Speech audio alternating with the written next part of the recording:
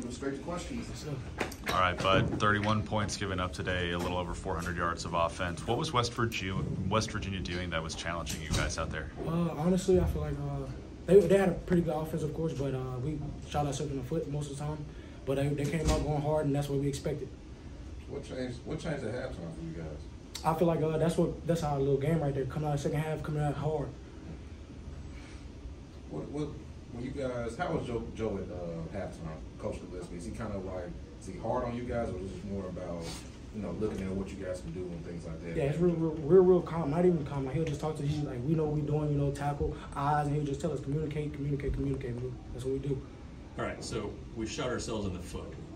What were you doing that wasn't right? They were doing good plays, but sometimes we didn't fill a gap, and that'll help. They'll make a big play. You see sometimes big plays, big games, and that's what messes up.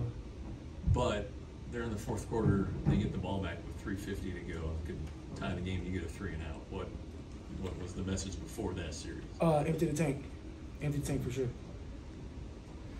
The 8 games into the season, you guys have had your bye week. That's like a long in the past at this point. How banged up are guys, and what are you guys doing just to kind of mentally stay focused through, kind of all those bumps and bruises? Like everybody else, I feel like everybody just banged up. Like different teams, our team, everybody banged up. It's that part of the season. So honestly, nutrition. That's what we stick on: nutrition, lifting, and just staying our weight, maintain body weight. That'll help.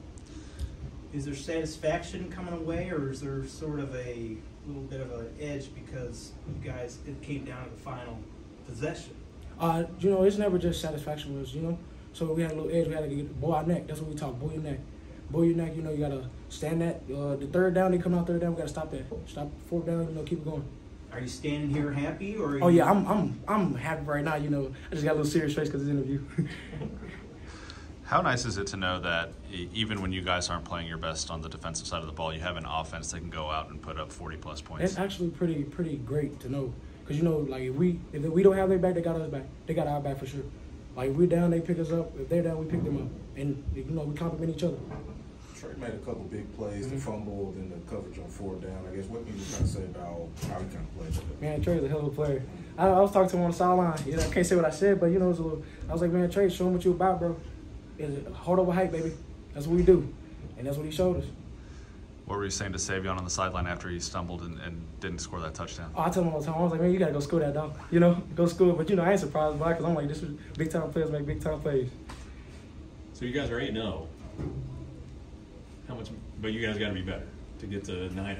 Yes, sir. What do you think you need to clean up most on defense? Honestly, just tackling with our eyes, communicating.